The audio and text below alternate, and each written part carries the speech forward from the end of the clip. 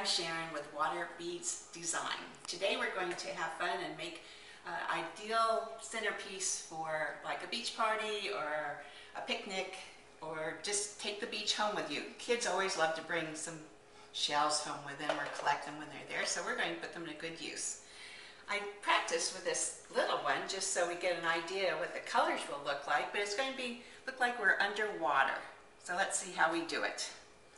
First, we'll need to put some sand, or you can have crushed rock, or you can even just go to the craft store and buy some crushed shells. Today I'm using this crushed white rock. Make sure that if you have the sand or the rock, that you wash it off first.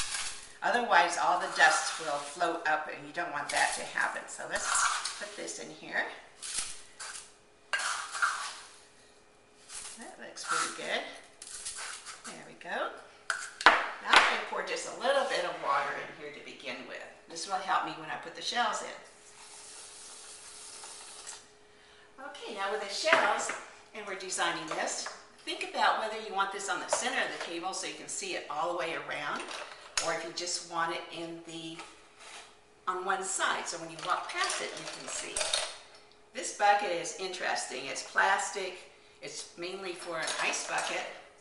But with this, what we're going to do is add these shells. And I love this because, if you can see, it's magnified just the way the plastic was shaped. So let's put some more of these shells in.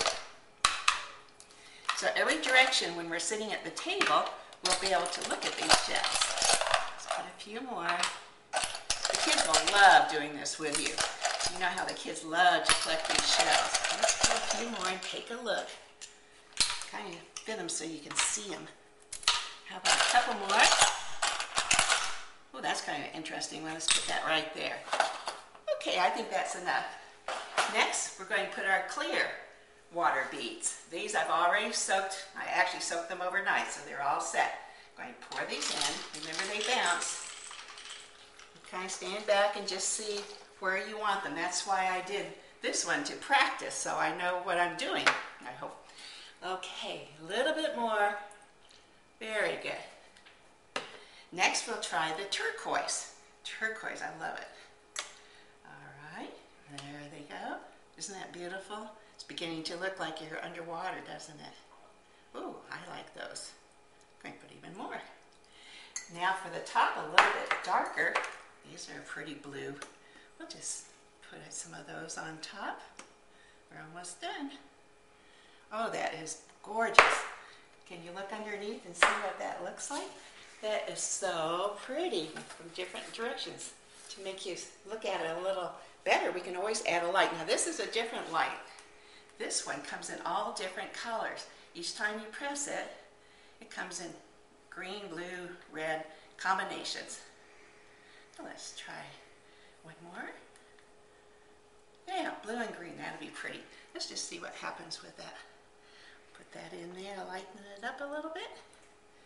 And we're going to add a few shells around here. Put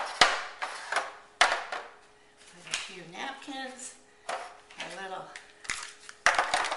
sand toys, and